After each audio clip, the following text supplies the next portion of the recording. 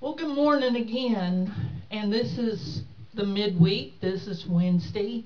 And in the middle of the week, we like to look at a different topic, a different theme, and that is discipleship evangelism. Because, Jesus said that was some of his parting words to us was that we were to go and make disciples of all nations. And what does it mean to make disciples? Well, a disciple is a student. And so Jesus said, teaching them all that I have commanded you. So a person who becomes or who allows Jesus Christ to be their Lord and Savior must be taught, must be given the foundational teachings of what it means to be a follower of Jesus Christ. And so this is a very important lesson.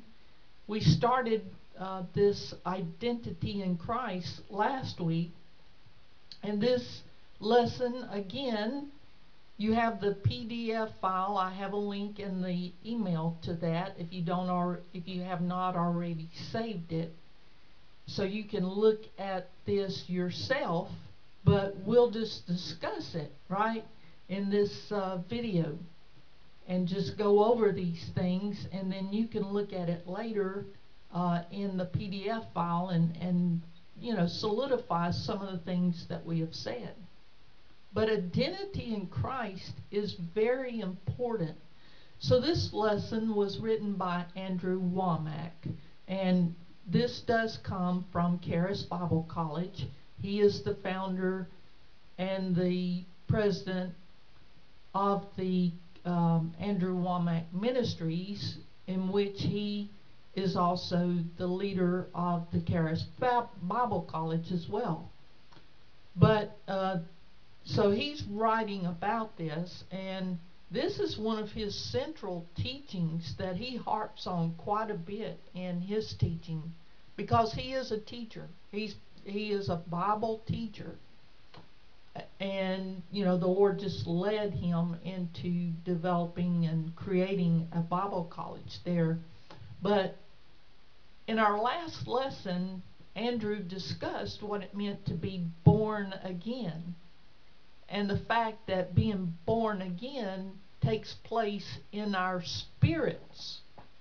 In other words, it's our hearts. What we call our hearts are changed, but it's our spirits.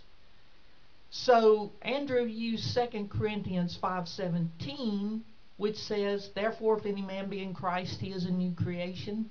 Old things are passed away. Behold, all things are become new. So we see that when we're born again, there's a total transformation that takes place where? In our spirits. And Andrew says the only way that we really know that there's been a transformation in our spirits is through the Word of God. Why? Because we can't perceive it through external things. We can't perceive it necessarily through our emotions, because that's in the soulish realm. But it's in the spirit part of us. That's where a total transformation takes place. So Andrew uses a few scriptures here which demonstrates or shows what happens or what takes place when we do receive Jesus Christ into our lives. For example, in Ephesians chapter 4, verse 24, Paul writes and says, put on the new man. So we're to put it on. When this expression put on is like putting on clothes to me. You have to dress yourself. So put on the new man, which after God is created in righteousness and true holiness. That's one thing about it, is that, like it says in Leviticus 19, God says, be ye holy, for I am holy. God is a holy God. And for us to be in relationship with us, we have to be holy. But that doesn't take place until we're born again, because we were born with a sin nature because of Adam and because of his disobedience and his sin by not doing what the Lord had asked him to do. So we have been born with that propensity to sin. So it's our spirit that has to be born again. And so when a person is born again, it's their spirit. It's our spirit that becomes righteous and truly holy. Now, the Bible actually speaks of two types of holy or righteousness. Now, there's a righteousness that we have of our own, so to speak. It's through our actions and how we interact with other people. You know, if we don't live right and we don't do right, well, he gives a couple of examples here. Your boss may fire you if you don't do right, or your spouse may divorce you if you're not living right and doing right with your spouse. So there is a type of self-righteousness, if you will. And some people they think they're very self-righteous. But again, you know, if you ask some people if they're going to heaven, they'll say, well, I'm a good person. What does that mean? Well, I live right, I do right. You know, I don't mistreat people. I try to be kind, you know, and all these things. So that's a righteousness of our own. But God doesn't accept us based on our righteousness. God literally, when we are born again, gives us His righteousness. So in 2 Corinthians 5:21, it says that God the Father made the Son to become sin for us, that we might be made the righteousness of God in Him. This is talking about the righteousness of God, not our righteousness. So there's a righteousness that goes far beyond our righteousness. And it's based on what God did for us. We literally receive the righteousness of God by faith in Jesus Christ. So the scripture says we were created in righteousness and true holiness. So that doesn't mean that we're growing into that righteousness. It means that we've already been made righteous.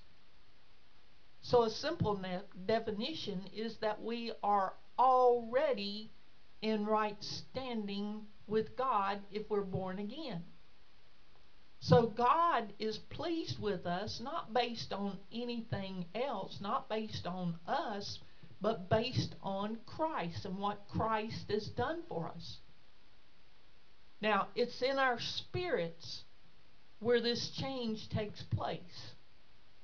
We're already created in righteousness and true holiness and are brand new creations if we're born again.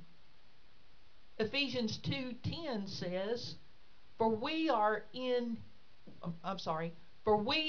His workmanship, created in Christ Jesus unto good works.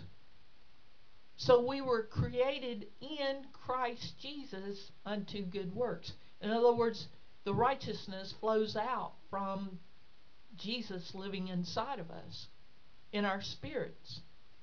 In our spirits, when we're born again, we are perfect and complete. There's no sin. There's no inadequacy. Ephesians 1:13 says, after you believed, you were sealed with the Holy Spirit of promise. You were sealed with that Holy Spirit of promise. Well, some people might say, well, When I first believed on the Lord, I did believe that I was totally forgiven and cleansed and everything was okay. But since that time, I've sinned. I've failed God again and again and again. Well, if you did, you failed in your actions and in your mental or emotional part, but your spirit did not sin. It was not your spirit being that sinned. The scripture says we were sealed. We were sealed with the Holy Spirit. And Andrew compares that to a woman who puts fruit into a jar and then puts paraffin over it to make it airtight and to keep all the impurities out. If you don't do that, then there's going to be bacteria. And then you can't eat the fruit in that jar. So he's using that analogy, saying that God sealed us. So when we were born again, we received a new spirit. And sin does not penetrate your spirit. You have a new identity. For you to have relationship with God, you have to fellowship with and worship Him based on who you are in your spirit, not in your flesh. Now, this is really the great transformation in our lives, that a person has to change their identity. In other words, you have to relate to God based not on what you do in the physical realm, not what you think in your mind, but who you are in the Spirit based on what He has done for you. That it's a completed work, something that doesn't fluctuate. It doesn't flip-flop back and forth. You were created in righteousness and true holiness. Now, this is the spirit part of us. And to fellowship with God, we have to worship Him in spirit and in truth. We have to stand in this identity of who we are in Christ. So here is a diagram that kind of illustrates what we're talking about. And the reference there is 1 Thessalonians 5:23. And whoever made this chart misspelled Thessalonians, but just wanted to let you know I didn't do this. So I can't edit it. But 1 Thessalonians 5:23 describes this, that we are a tripart being, that we are body, soul, and spirit. Our body, our physical body, our flesh that can see, taste, hear, smell, we can touch. The physical body, the fleshly part of us that has certain appetites, that's influenced by the world, by our own desires. And then in the middle you see there the soul, that is divided up into three parts: your mind, your will, and your emotions. It's what you think and the decisions that you make and your emotions, whether you're angry or sad or frustrated or whether you're happy or glad. Your emotions, your soul, that's part of your soulish part of you. Your will is those decisions that you make. Your mind is what you think about. But then you have the spirit. And that's where you're born again, is in your spirit being. It's the one that has been transformed. But the scripture says that we have to crucify the flesh, that is the body. We have to die to our flesh. Literally, we have to die to those appetites, to those desires, whether it's sexual or whether it's overeating or whatever it is. Profanity, whatever it is in our bodies, the lust of the flesh. And we have to renew our minds through the Word of God. We have to be rooted and grounded in the Word of God. But our spirit is born again. It's just as it's the same as Jesus' spirit. And Andrew has had this illustrated in a cartoon form, but you can see the same thing: body, soul, and spirit, or spirit, soul, and body. So it's the spirit is the brand new person. But we have, like I said, we've got to crucify our flesh. We have to renew our mind, but our spirit is transformed. We are a new creature. So, here's some questions and some scriptures to go along with it. Number one, read 1 Corinthians 6:17, which says, "But he that is joined unto the Lord is one spirit." Didn't say anything about one body or one soul, but one spirit. If he that is joined unto the Lord is one spirit. So the question, or the only way we can know that total transformation has taken place in our spirits is by the Word of God. So what does this verse say has happened to us? It says we've been joined unto the Lord in our spirit. Read Ephesians 3:17. Where does Christ now dwell? All right? Ephesians 3:17 says that Christ may dwell in your hearts by faith. That is, that you being rooted and grounded in love. Where does Christ dwell? In our hearts. And the word hearts there is talking about our spirit. He dwells in our spirit being. And how does this happen? Same verse. It happens by faith. It's by faith that we are saved through grace. So it's by faith that Christ dwells in our spirit. Now read 1 John 5, verse 12. Who must we possess to have salvation? Well, 1 John 5:12 says, he that has the Son has life, and he that has not the Son of God has not life. So who do we have to possess to have salvation? We have to possess Jesus Christ. Next, read Colossians chapter 1, verses 26 and 27. What is the mystery that was hidden from ages and generations, but is now made known?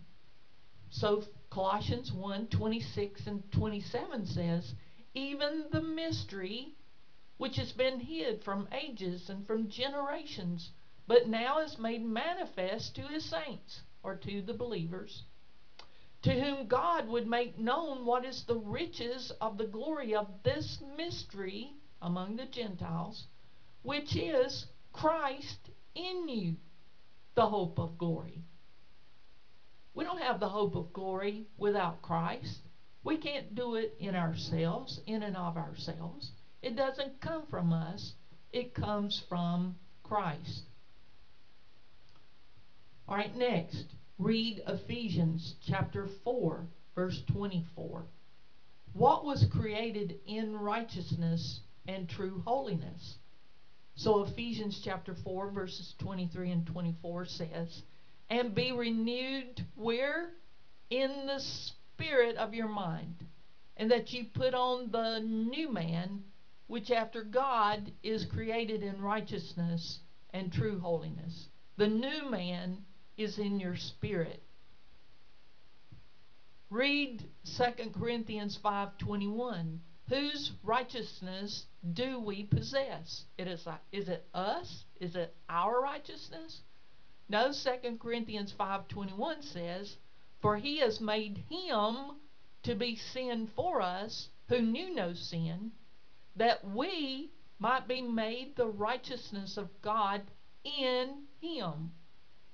It's not our righteousness. but it's Christ in us. It's His righteousness. Read Ephesians 1:4. What is the standing of believers before God? So Ephesians 1:4 says, according as He has chosen us in Him before the foundation of the world, that we should be holy and without blame before Him in love. So what's our standing? We're holy and without blame before Him in love. We're holy and without blame if Christ lives in us. Read Ephesians 1:6. How were we accepted? It says, to the praise of the glory of His grace, wherein He has made us accepted in the beloved. How were we accepted? We were accepted because He made us accepted in the beloved. Jesus made us accepted in the beloved. It's Christ in us that is the hope of glory. It's not what we have done, but it's what He has done. So what is our identity in Christ? He's our hope of glory. He's the one living inside of us. Now, the Bible says that we're to work out our salvation with fear and trembling. We're to work it out. In other words, it's in our spirit. We've got to work it out into our emotions, our will, what we think about, and into our flesh and what it desires. We've got to say no to our flesh. We've got to renew our minds, transform it through the Word of God. We've got to read and study and meditate on the Word of God. This will transform our mind. We can't think like the world. We can't think and act like the world. So we've had a transformation in our spirit. And I know when I was born again that was true. I knew that when I gave my heart to the Lord, when I went to the altar, when I repented of my sin, when I accepted Jesus as my Lord and Savior, there was a transformation. And I knew that I was infused with the Spirit of God inside of me. I was just filled with a supernatural love and joy and peace, etc., that I didn't possess in myself, in and of myself. You know, we're selfish beings. When we're born into the world physically, a baby starts crying and wants attention. And it's all about me throughout our lives. But when we're born again, then our spirits are transformed, and now we have to work it out into our emotions, into our will, into our thoughts, into our flesh. Again, we've got to crucify our flesh and renew our minds. But our spirit, our identity in Christ is that we are born again. We are new creations. In our spirit, we are holy and blameless. We have the same Spirit as the Lord. The Holy Spirit lives inside of us. Do we not know that we are the temple of the Holy Spirit?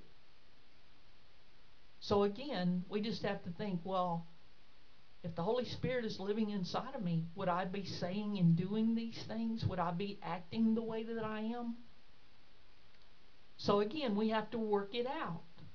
We have to work out that salvation into these other two realms of our total being, our body and our soul. So I hope that this makes sense, that as far as our spirit is concerned, there's no fluctuation. We're not saved one moment and not saved the next. The problem is that we just got to work it out into these other two spheres of our lives. Those two areas have to be transformed. And that's the process of working out our salvation.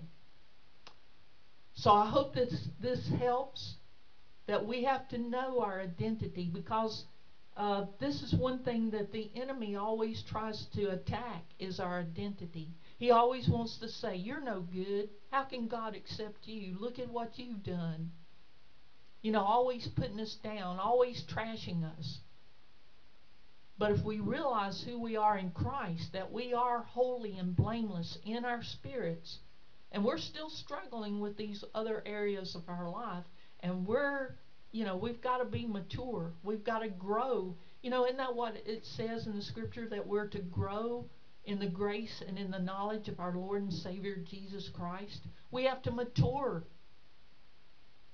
We have to become mature. And, it said about Jesus that he grew in stature and in favor with God and man. He had to mature. He came to this earth as a human being. He had to mature. And he waited till he was 30 years old before he started his ministry. He had to mature. We all have to mature. Some of us are more mature than others. So I can say that, yeah, I'm a Christian, but I may be immature. Or yes, I am a Christian, but I'm getting more mature every day. I'm becoming more and more aligned with my spirit being than I was the day before. I'm learning. I'm growing. I'm maturing.